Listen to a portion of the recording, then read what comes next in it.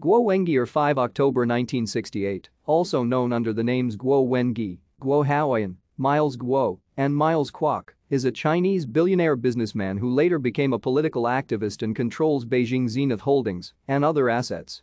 At the peak of his career, he was 73rd among the richest in China. Guo was accused of corruption and other misdeeds by Chinese authorities and fled to the United States in late 2014 after learning he was going to be arrested under allegations including bribing, kidnapping, money laundering, fraud, and rape.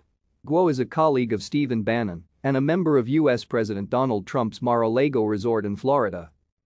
Despite Guo's claims of being a whistleblower, his statements were unable to be verified by newspapers such as the New York Times.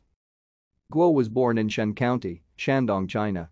He is the seventh of 8 children in the family. He began his business career in Zhengzhou before moving to Beijing to secure various construction deals during the 2008 Beijing Olympics. Thank you for watching. Like and subscribe if you would like to view more of our videos. Have a nice day.